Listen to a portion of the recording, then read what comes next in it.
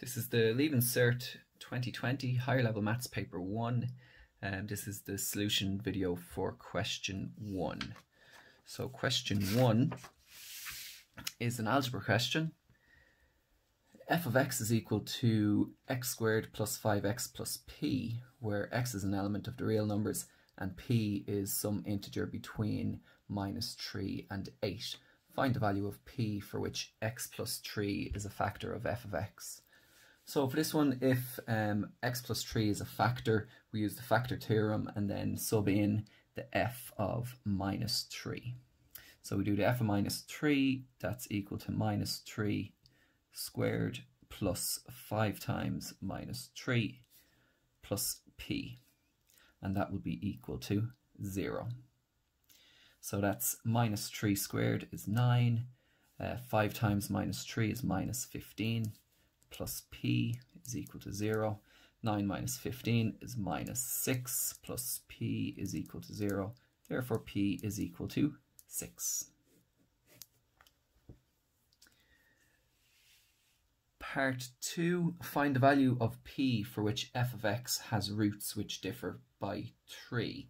Now there's a few ways you can do this. The easiest way that I think is if we have x squared plus 5x plus p, and we look to, say, factorize this. If I have a factor, let's call the factor y.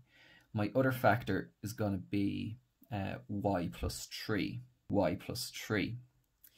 Now, if I multiply my two roots, the answer is the constant p. So y by y plus 3 is equal to p. So that's one part of it. Then the other part is if I add these two roots together, I'll get the coefficient of x. So y plus 3 is equal to 5. So that means 2y plus 3 is equal to 5. 2y is equal to 2 and y is equal to 1. What I can do then is I can sub this 1 back in here. I can say 1 by 1 plus 3 is equal to p. So that means 1 times 4 is equal to p, and that means p is equal to 4. And you can double check that. You can say, right, so if it was x squared plus 5x plus 4, then you'd factorize that to get 4 and 1. 4 by 1 would give you 4, 4 plus 1 would give you 5, so it works out p equal to 4. Okay, on to the next part, part 3. Find the two values of p for which the graph of f of x will not cross the x-axis.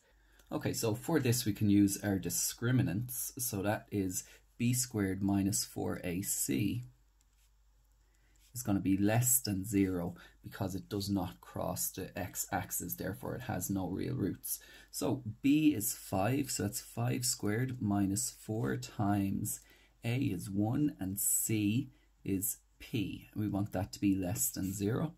So that's 25 minus 4p is less than 0. Take 25 from both sides to get 4p is less than minus 25. And then multiply across, or sorry, divide across by -4. That'll give p, change the sign because we're dividing by a minus, is greater than 25 over 4. So that is p is greater than 6.25. And if you remember from the question, we had at the start p is between -3 and 8. So that means p is equal to 7 and also equal to 8.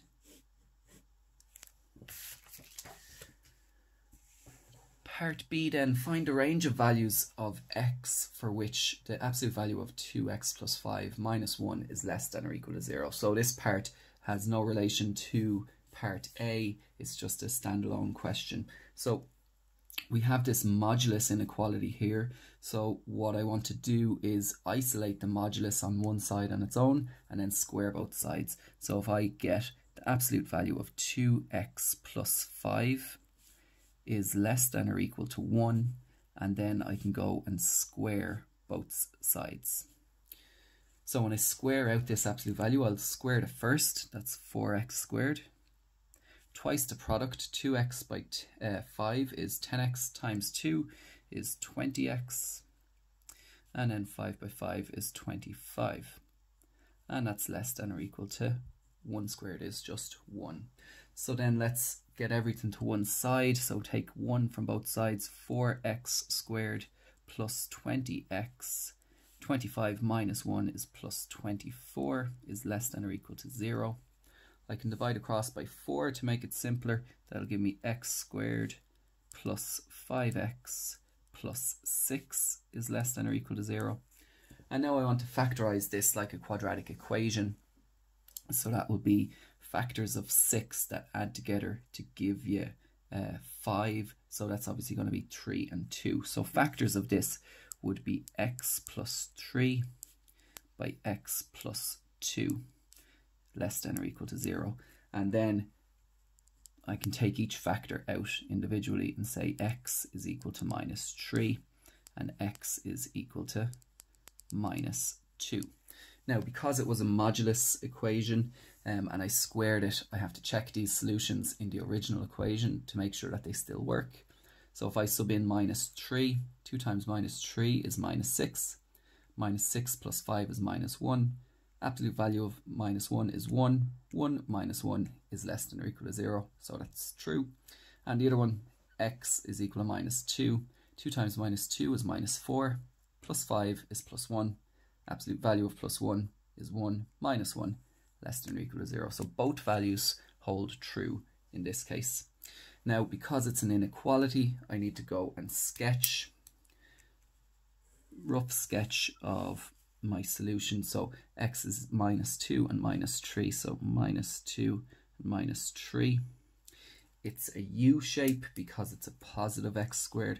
So it looks something like this.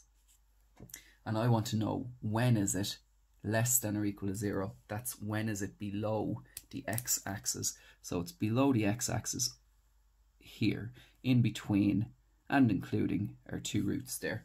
So our solution is x is greater than or equal to minus 3 and less than or equal to minus 2. Okay, so thanks for watching. If you have any questions, just ask below and I'll see you in the next video.